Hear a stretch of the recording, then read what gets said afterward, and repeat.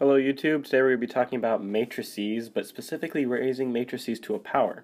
So if you had a matrix and you want to know if you raised it to the third power, how would you do that? Well, this is how we're going to do it.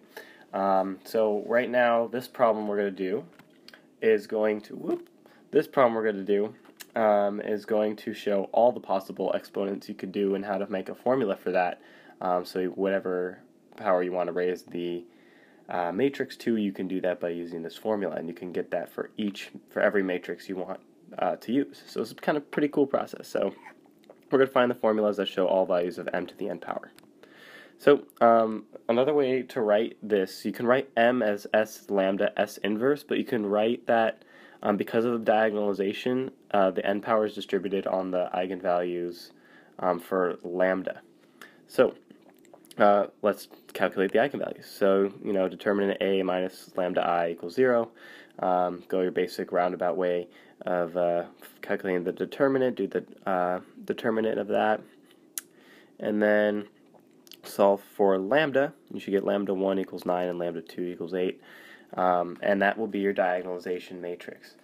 Now, let's find what the eigenvectors are. So, by the way, how I get this matrix is in case you forgot, you take 9, so 10 minus 9 is 1, and then 7 minus 9 is negative 2. Use that part in the blue over there. Then you solve for your corresponding eigenvector. I solved it using algebra, but you could also row reduce. You should get x2 is equal to 1/2 x1. Then you pick a special solution. I picked 1 or 2 for x1, and then x2 comes out as 1.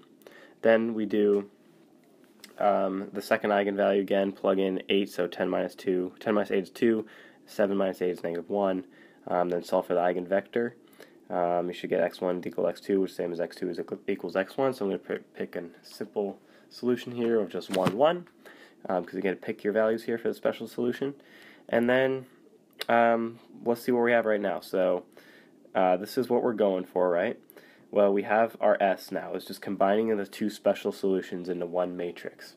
And we have our diagonalization matrix, and that's going to be raised to the nth power. Like I said, when you're defining a matrix and raising it to a power, the eigenvalues are those that get affected by the raised exponent, and then you multiply it all out to get the matrix that you're looking for. But we still need to find S inverse, so let's do that over here.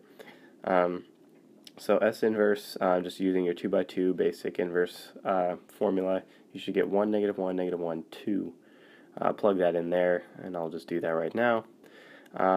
And now all you got to do is multiply across. So multiply these two matrices first. You should get 2 times 9 to the nth, 8 to the nth, 9, 8 to the nth. Then you still got your inverse S, and multiply that once again. Remember, row times column. You should get 2, so you should just get these values here.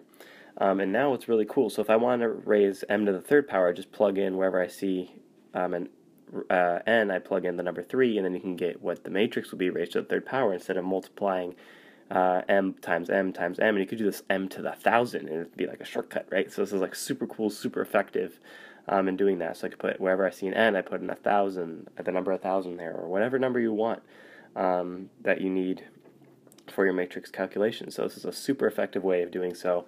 Hope this video helped, and good luck studying.